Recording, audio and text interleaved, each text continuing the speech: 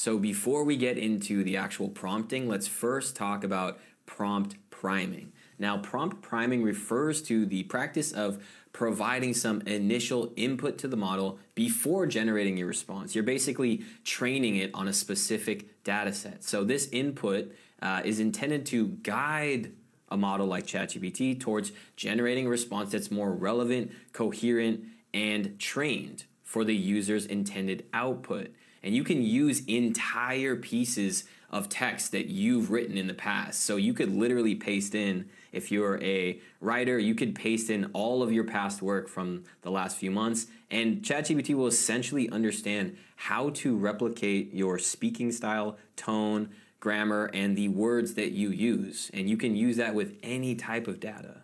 So let's dive into these examples that further explain how prompt priming works. So for our first example, without priming our prompt, our question is, where should I go on my next vacation? So ChatGPT has no context, no data or details on how to effectively answer our question. So it's going to just tell me any destinations around the world with no criteria. Now, if we go in and we prime our prompt, we can say something like, I'd like to go on a trip with my wife and kids. The location should be tropical. We'd love to be close to the beach, and I'd like the flight to be a direct flight to and from LAX, and my travel budget is $5,000. Then I ask my question, where should I go on my next vacation? And the priming output is one suggestion for your tropical family vacation within a $5,000 budget can be Cancun, Mexico. Direct flights from LAX are available, and you can find affordable all-inclusive packages with pricing starting around $1,000 per person for a week-long stay. And popular family activities you can do in Cancun include snorkeling, visiting ancient ruins, and exploring local beaches and restaurants. So it addressed who I was with, where I wanted to go, my budget that I had, and having a direct flight from where I live. Now, the next example, without priming, the question was, please create 3 potential titles for my new online course that teaches how to use AI.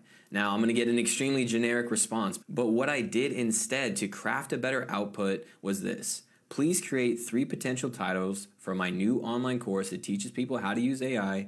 Here's an example of my recent course titles. Please emulate the style and written format of these. So we have one of my past courses, Video Editing Masterclass, Edit Your Videos Like a Pro, Cinematography Masterclass, The Complete Videography Guide. So it looks like I used 2 past examples, and here were the outputs. AI Mastery, The Complete Guide to Using Artificial Intelligence. The AI Expert, learn to harness the power of artificial intelligence. And then AI Foundations, a step-by-step guide to using artificial intelligence.